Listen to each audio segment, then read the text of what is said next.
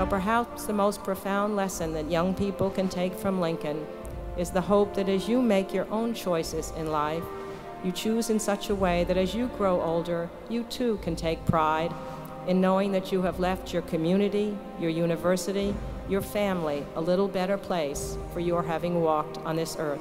This year's Senior Day speaker and winner of the Nichols Chancellor's Medal, Pulitzer Prize-winning author Doris Kearns Goodwin used the profound rags-to-riches story of America's 16th president, Abraham Lincoln, to encourage Vanderbilt graduates to follow their dreams and make a positive impact on the world.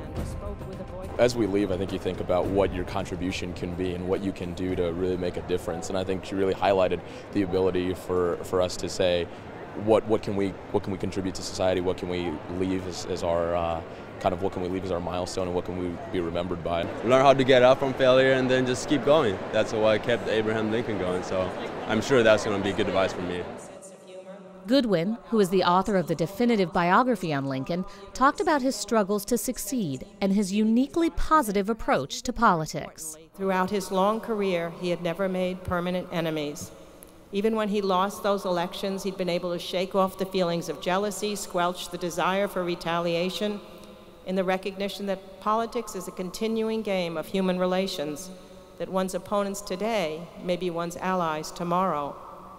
Indeed, since leadership is based fundamentally on human relations, his emotional skills proved the absolute key.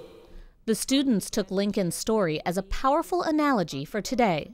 You can kind of see similarities in Lincoln to Obama. Well, I guess I really liked when they talked about not making enemies with the people that you work against and things like that, that your enemies might end up being your colleagues and they might end up being your biggest allies. So I think that's something to think about in the future.